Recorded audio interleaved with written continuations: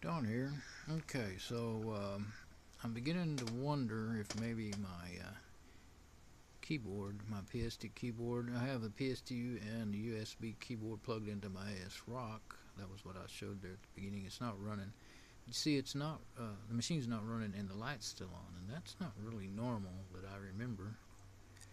So I'm starting to wonder if I just kind of plugged it in by feel and it works. I said, okay, good. Because it has two PS2 ports, one for mouse, one for keyboard. And maybe I plugged it in. Most machines, if you plug them in the wrong one, they won't work. But I have had a few that it'll work, but it'll be wonky. And I've had several distros. I've been trying to do a virus scan on this thing.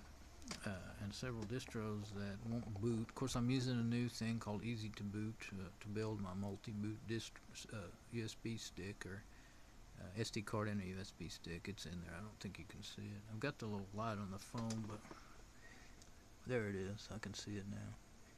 But anyway, I'm gonna try sticking this phone around behind it here, way up in there. See if I can see that. I won't be able to tell till I watch the video back, but let's try.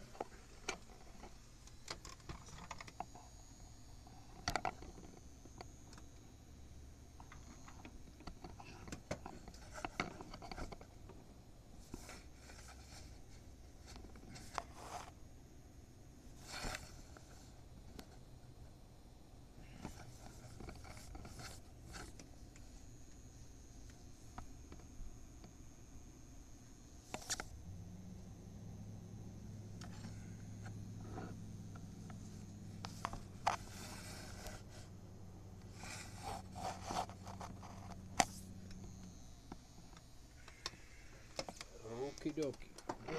That's one bright light. So I'm going to turn that off. I'm sure that's using plenty of battery. If I can get back on automatic or whatever. Can't really tell where I have it. There we go. I think it's on automatic. I don't know what actually my menu changed. So anyway, I don't know what I've done. But the light's not on anymore. So I had to watch the video back and see what I got out of all that.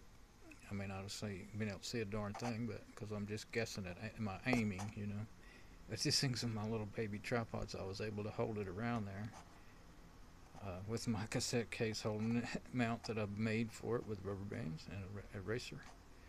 So it works fairly good actually as a tripod. But anyway, I'll see what happens and come back. All right, bye.